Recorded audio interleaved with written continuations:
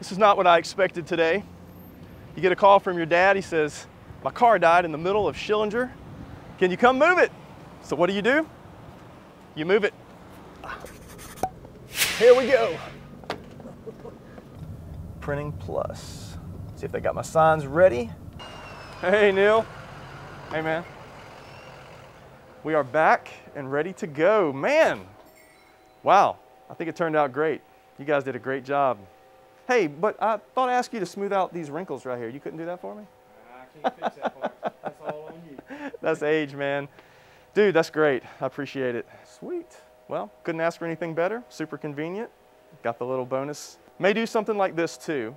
I'm thinking I might like that. Sweet. Man, thank you so much. Yes, sir. I'll keep you posted, man. You know, always, I appreciate you. I'll be ordering another one next week. Yep. Thank you, man. Appreciate it. So, you know, thinking about putting a commercial sign, having a commercial listing right across the street from the Coast Guard. I mean, tons of traffic. And then if you go to Faith Academy, well, you got to go this way anyway. So I figured I would take advantage of that opportunity. Lots of eyeballs, just lots of people are going to see this, and you know, really hope that I can start to brand myself. You know, just trying to get my name out there, not just in West Mobile, but also in Tanner Williams area, Sims, you know, up to Saraland, all of that. I'm really trying to grow that. And the way you do it is just one listing, one sign at a time. This. All right, so we are good.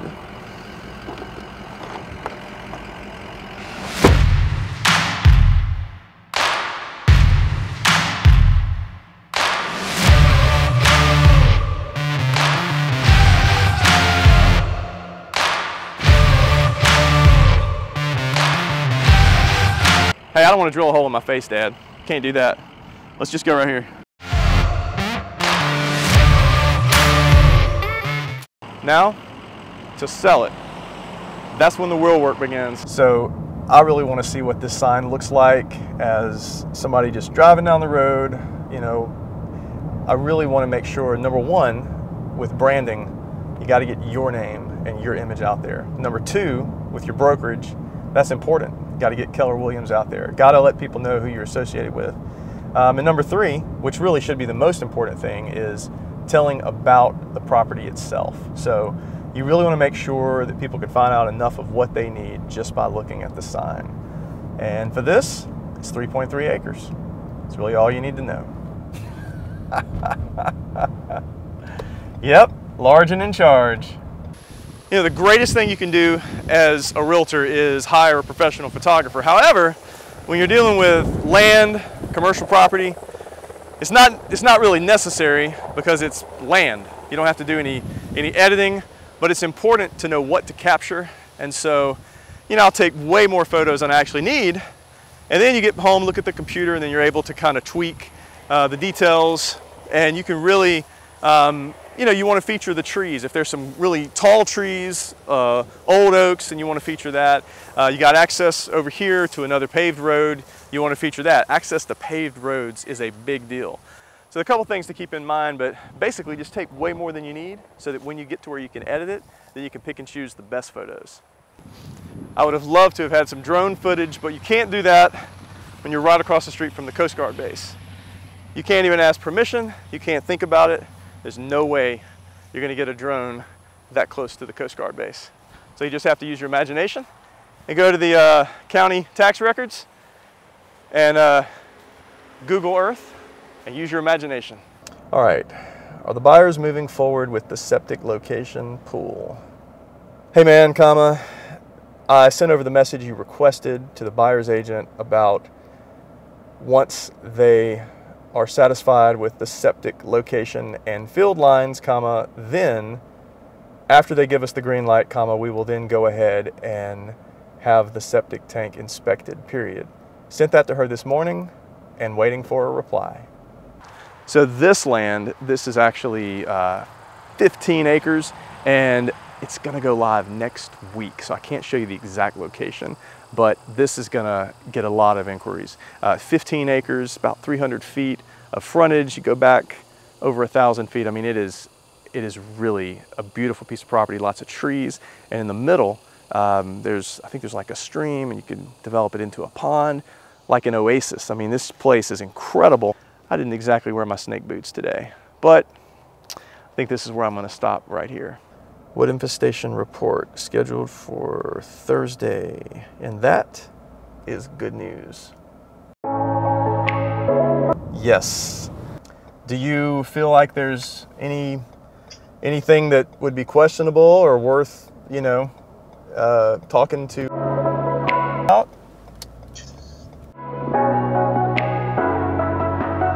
Okay. What I want to do on your behalf is obviously talk with the buyer's agent to see if we can have them reduce what we're giving them in seller's contribution. All right, buddy. I'll keep you posted, and we'll definitely have something for you tonight, okay? All right, thanks, man. All right. See ya. All right, bye.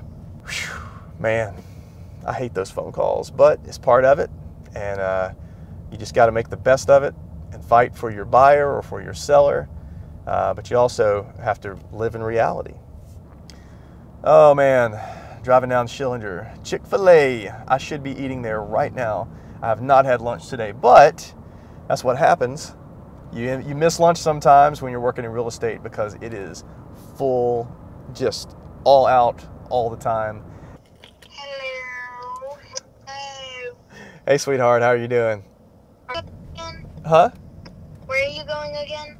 I'm visiting one listing now, got to check on it, and then I've got to go to another listing and check on some work that was done last week to make sure it's ready for the inspector next week. All right, babe. Love you.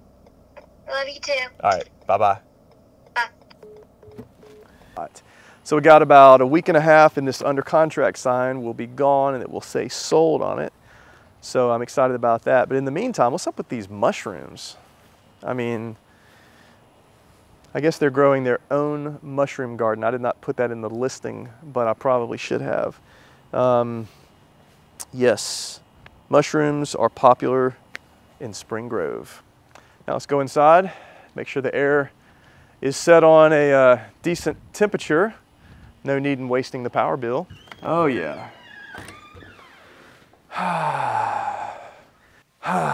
And we just had the air conditioning replaced, brand new AC unit last week, and it is feeling nice.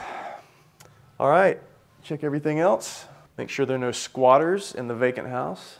And it rained a couple of nights ago pretty hard, so anytime I have a listing, I like to go into the house. I like to double check the ceilings, make sure there are no issues with the roof, no rain damage, because that would be a disaster. Yep, everything looks good. Double check the locks. And we should be good to go. And now on to the next listing.